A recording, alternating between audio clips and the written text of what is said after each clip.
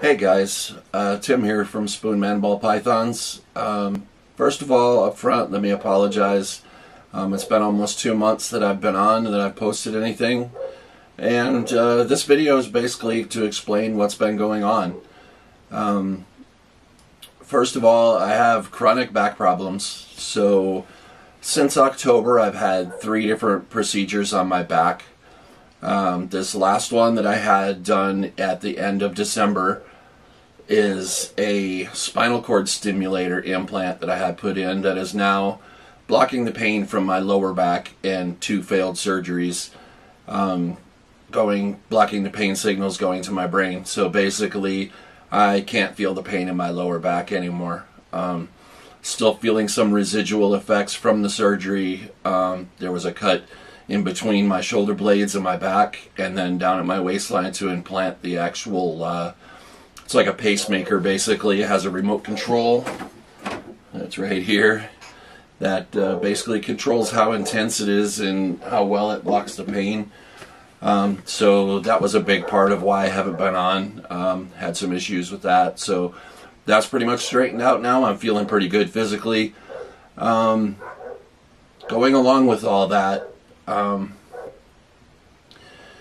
going along with the chronic pain has been some depression, and that's something that until now in my past I've never really talked about it or told anybody about it, but I felt like with the awareness that's come with people's psychological disorders and stuff, that it's kind of opened me up to talk about it a little bit.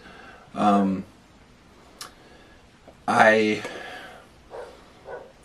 was feeling pretty bad about life in general because I was dealing with so much pain on a day-to-day basis that there was times I just didn't want to be around anymore.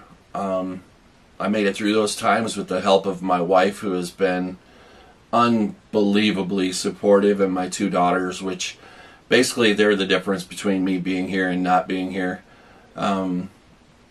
They're my life, and that's what got me through this. I mean, I'm still not through it. I'm still battling with some things, but depression is a very hard thing to deal with, especially, and I don't want to belittle anyone that suffers from depression, but my viewpoint as a man is you're supposed to be the tough guy. You're supposed to be the one that holds the family together, the one, the breadwinner, the strong guy. You don't want to be looked at as weak or having issues, and that's probably what kept me back most of my life from saying anything to anybody about depression issues. But now it's okay. Otherwise, obviously, I wouldn't be on YouTube, telling people what my problems are. This kind of is serving a dual purpose for me. It's enabling me to talk about it, and also for the couple of people that watch my channel to understand that depression isn't something you can turn your back on or you can hide, because unless you give it attention, it'll eat you up inside, and there's no good that can come from it. I'm working through mine. I let my wife know when I'm, having bad days or, having good days. She can tell, just the way I react to things, my moods sometimes. She knows if something's going on. So my step one is just being straight with her about what's going on, and we're working through it, and things are getting a lot better. The pain, obviously, my day-to-day pain is a lot less than it used to be. So that's helping also. My snakes kind of keep me distracted and keep me busy, so that helps. It's hard to explain depression. Sometimes I'm depressed even now without dealing with pain or anything like that. But it's the inability to just be happy sometimes, I guess. Like I said, I'm working on it. I have all the reasons in the world to make myself better. There are people that look at it from the outside. I have a great job. I make good money. I have a beautiful wife. I have 2 beautiful daughters. I have a house. I have cars, truck. You know, it's from the outside, everything looks great. But inside is where the problems are, and that's what you really need to bring to the outside and deal with.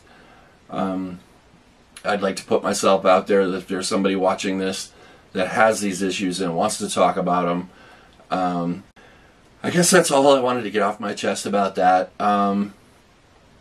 Just to give an update, I'm going to do, I have 3 new snakes that I haven't posted on my channel yet.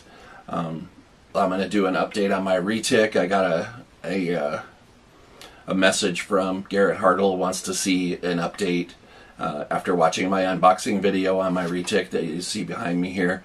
I'm going to do an update on that. I got 3 other snakes that, you know, babies that I'm going to be growing up and breeding here in the next couple of years. I'd like to show them. I have a total of 5 crested geckos now that I'd like to show those off too. So I have some plans for videos coming up in the future. I didn't want to tie an animal video onto the end of this because I feel like this needs its own attention. I guess my message is you're not alone. There's a lot of people, whether outwardly talking about it or dealing with it inside. Depression can cause you to do crazy things, and it almost caused me to do crazy things. And it's only by the help of other people and opening up about it that I'm here and battling it and getting better. There's I'm going to post hotline numbers and stuff in the description box also. Talk to someone. There's something, there's always something to live for. What I tell people is that suicide is a permanent solution to a temporary problem. I feel like in our lives, if we work on it and we have help, we can fix pretty much anything. So that's why I'm trying to live by those words that I've told other people, and I'm doing the best I can. I'm battling back. I'm going to try to keep myself busy. And like I said, if there are people that I can help, then I will be here for you. With that said, that's the end of the video. Don't hesitate to reach out, if it's not to me, to somebody, and just talk, and you can make it through anything. People are much stronger than they think they are, and they're worth a lot more than they think they are. So